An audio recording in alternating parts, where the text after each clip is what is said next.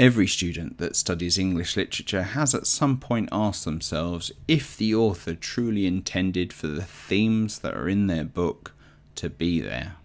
The same question occurred to me recently when watching a Ponysmasher video where David F. Sandberg said, well, let's see what he said. This exterior location is scheduled to shoot early on, and turns out we don't have Faith, who plays Darla, because she's still on another show.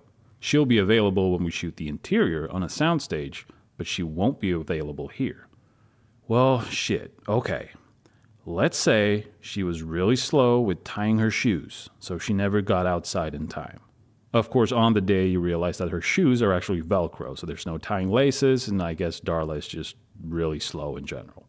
Anyway, you did it. There's a reason why Darla is inside, and there's a reason why the kids are all sweating in their winter clothes when they're indoors. It's done. But working with movies has kind of ruined video essays and film analysis a little bit for me, because you just never know if something was part of a brilliant plan or if it just happened to turn out that way because a problem had to be solved on the day. In Shazam, Darla has a clearly defined arc. Early on, we see her being the slowest of the foster kids, which is of course the setup to the payoff of her getting super speed powers later on. Yes.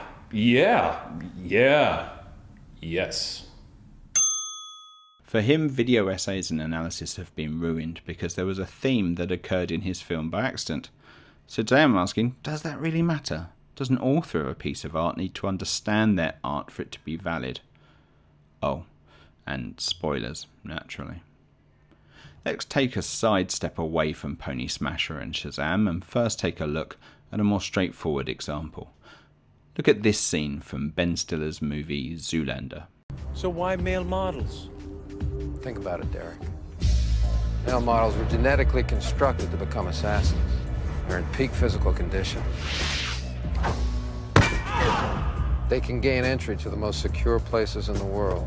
And most important of all, models don't think for themselves. They do as they're told. That is not true. Yes, it is, Derek. Okay. Yeah. Think about any photo shoot you've ever been on. You're a monkey, Derek! You're a monkey! Dance, monkey! In your little spangly shoes! Smash your cymbals, Chimpy! Dance, Derek, dance! Good point. But if this has been going on for so long, Mugatu... Well, he's just a punk-ass errand boy working for an international syndicate of fashion designers. You do a little background check on your Mr. Mugatu. You'll find that he sold his soul to the devil for a shot at the big time. But why male models? You serious? I just told you that a moment ago. Right. Derek Zoolander and Matilda Jeffries are meeting with hand model J.P. Pruitt, who is explaining the central evil plot of the movie. So the joke here is clearly that Zoolander is so stupid that he doesn't understand the very simple explanation given to him, a discussion that he was an active part of. His reaction underpins the point that J.P. Pruitt was making. Male models are dumb and do what they are told. This is excellent writing. Except it wasn't in the script. Ew. All right, forget it. No. Be cool. Come on. I'm sorry. Please, go ahead. My mistake. Stiller forgot his next line and just repeated the last line that he remembered, and David Duchovny just ran with it. Does it matter that this joke was a result of serendipity? Does it make it less funny? I don't think so. The scene is funny, and after I found out about how it came to be, well, it's still funny. And whether the writer intended it or not, Zoolander's reaction does reinforce the point made by Pruitt. Intent, in this instance, changes nothing. And now for something completely different. The same applies for another comedy film, Monty Python and the Quest for the Holy Grail. Famously, they use coconuts instead of horses.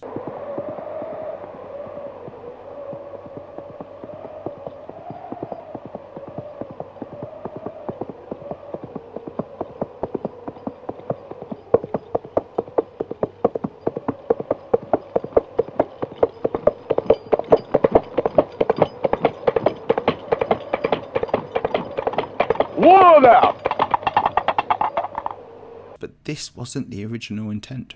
They wanted to use horses, but they just couldn't stretch the budget to include them. Whose idea was the whole coconut bit? Michael.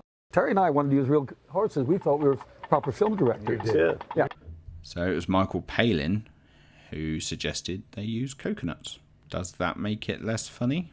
The knights are still running around the countryside with their seconds, clapping coconuts together to make it seem like they're riding on horses. I don't think it's less funny, especially as they made so much out of it.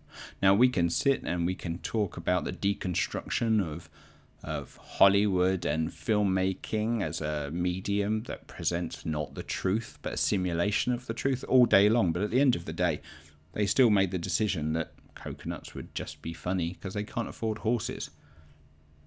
All of those points still hold true. So both of these examples though are not direct comparisons to what Sandberg was talking about. So let's go back to our original example, because I think it has elements of both. The actress playing Darla, we're told, wasn't available on the first day of shooting, so Sandberg adapted well and did something that is recognisable to parents everywhere. My youngest daughter has always been the slowest to put her shoes on. Every parent I know complains about the same thing. Darla is the youngest, and so it fits our real-world expectations of her character. We move on to the finale, and the critic says that Darla's arc pays off because she was the slowest earlier, and now she has super speed. Well, I think that kind of works, but I have some questions. Doesn't she also have the other powers that Shazam does? Can't she fly? Isn't she super strong? Aren't they all blessed with the powers of Shazam now? I don't know, because the movie doesn't make it expressly clear, and I've never read a Shazam comic in my life. Sure, Darla primarily shows super speed, but for me to state that this is a true arc that improves the film, I'd be looking at how the other characters demonstrate their powers. If they all paid off, then I'd praise the film for it.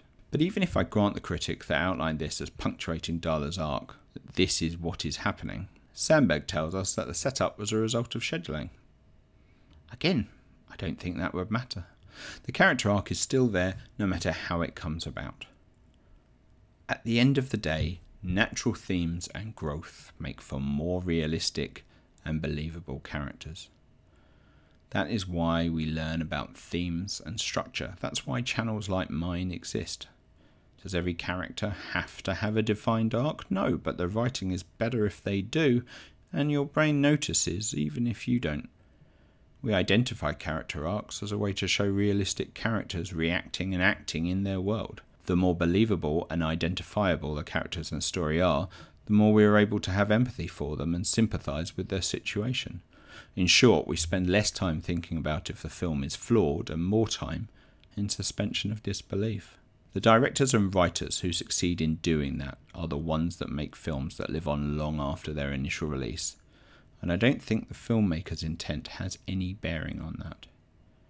If we want to identify the writers and directors who give their characters better arcs so that we can look out for their films in future, then of course their level of intent in their art is very important. But apart from that, I don't think it matters at all. I'll still love their character, their film, or even their dumb joke, even if they didn't mean for it to be the way it ended up. If the character has an arc, the movie is better for it.